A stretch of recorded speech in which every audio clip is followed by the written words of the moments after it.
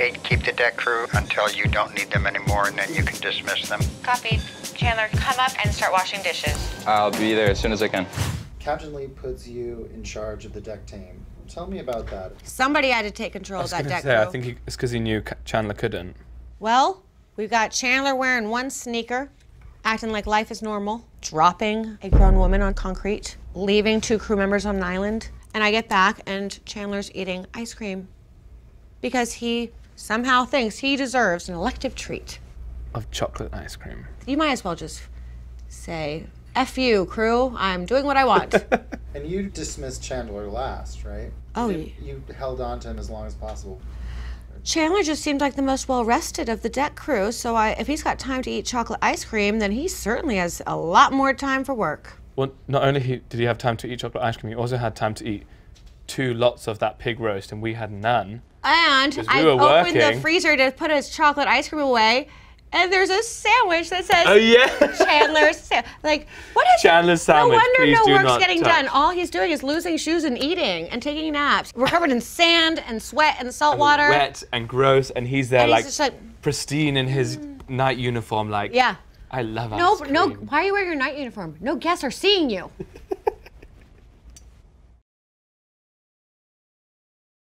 What would you like, baby? Water. Please. Water, sparkling, or would you like still water?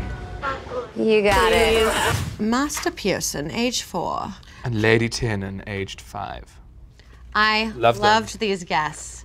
The best guests ever. The children were the most sophisticated charter guests I've ever had on board, including the royal family. Yeah, literally, yeah.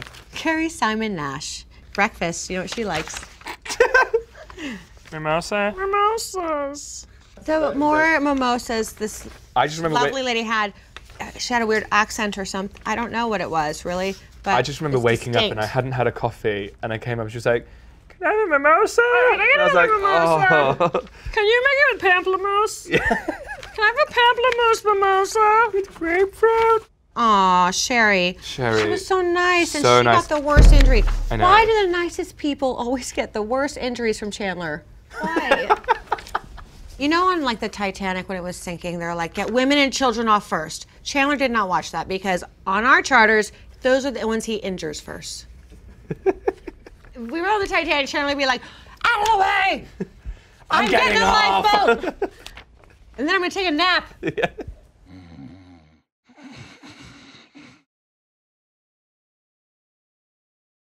I couldn't agree with you anymore. Enjoy. Oh my God, is she okay? Is she all right? Give me a second. The worst thing is if you looked at the concrete slab, it had all like green algae on it, and like the first thing you know is that that's slippy, so put them on the sand. Like, it's the most obvious thing, and if he's been in yachting for so long, he needs to know. Oh, he definitely knew. Not to put her... He definitely knew because he had dropped me off an hour earlier to that same spot, and I was like, whoa, this is slippery. And he was wearing one shoe, and I was like, I don't... no idea. Oh yeah, why was he wearing one shoe? Because he was just mentally spent. I mean, I don't know what went wrong with the deck team coordination or whatever. They didn't realize that, I mean, we wouldn't have the time to bring the guest in, do the whole setup, and then bring them back to the boat before it was dark. And that's, I think, why Chandler dropped that woman, because we were trying to, come on, let's do it, let's get it rolling, and it just kind of created a snowball effect. You okay? Yeah, I just wish you said you were sorry for what you did. I'm sorry. I know, but you didn't. I'm sorry, it was a hectic morning for me. It's no excuse. I hear you. Thank you. I think Chandler probably felt like it wasn't his fault. He didn't drop her. He didn't drop her out of his hands. Where she stepped was slippery. So I think he was kind of caught in this moment of, was it my fault? Did I drop her? Or did she slip? But as a professional, you should... He should have. He should have been like, hey, I'm really sorry for... Unfortunately, I'm really sorry for letting you go in this instant. I'm apologetic. And you know, let's take a different perspective. He was probably embarrassed at the fact of what happened. Could he have been more careful with where he put her down? Yes, definitely. Did he maliciously put her down in a spot where he knew she was going to fall? Exactly. No, of course not. Hi. Slippery. Essentially slippery.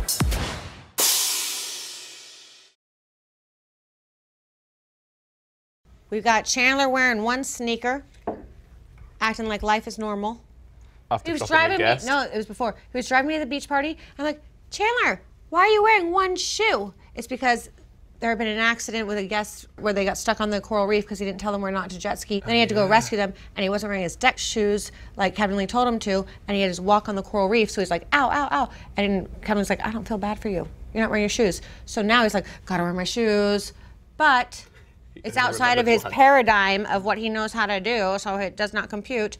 And he could only find one shoe, so in his mind, putting one shoe on was better than none. Yeah. So, to me, that was a sign of like, you know, are you okay? You're wearing one shoe. It's just a weird thing.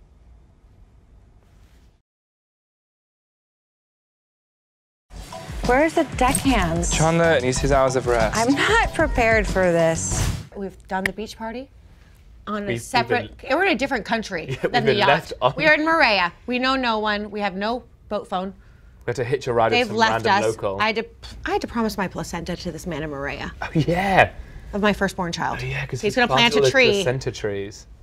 Why did you need to trade your placenta? Well, we wouldn't have got home otherwise. He owned the property where we had this party, the sunset, fire dancing, Tahitian Hog Moorea. roast. Oh yeah, pig on a spit. The pig on a spit. Yep. So he has this property, and he had a truck, and he had all these trees around, and we were like, "Where did these trees come from?" He was like, "Well, I was just making my conversation. First kid's placenta tree. This is my second kid's, and they're all fruit trees, and they always give so much fruit." And we're like, "If you take us home, Kate will give you her placenta." Yep. Taking him for the team. It doesn't have to be with him, for the record. So I'm working on that. Well, okay, that's another tree for me. Mm-hmm. Is there more that could have been done to prevent Master Pearson from bleeding, as he put it? From what?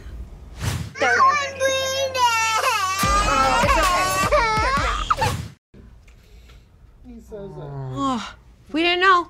I didn't know this because I was in a truck giving away my future child. Yeah, that's really sad. Master Pearson took it rather well. There's broken glass. You just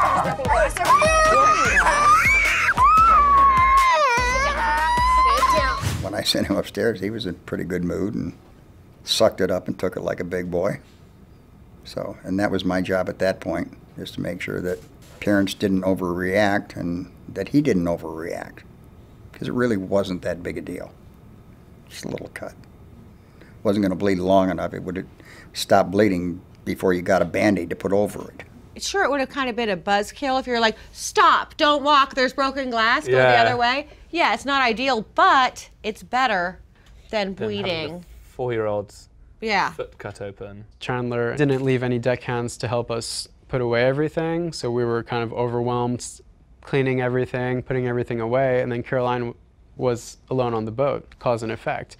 Being alone on the boat with all these guests coming back, got nervous, dropped the glasses, you know, it's just everything kind of snowballed.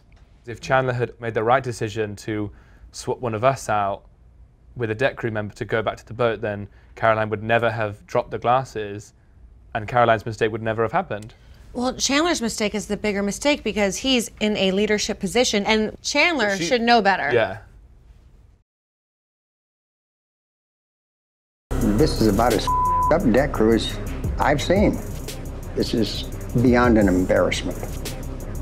That's your crew, and that's on you.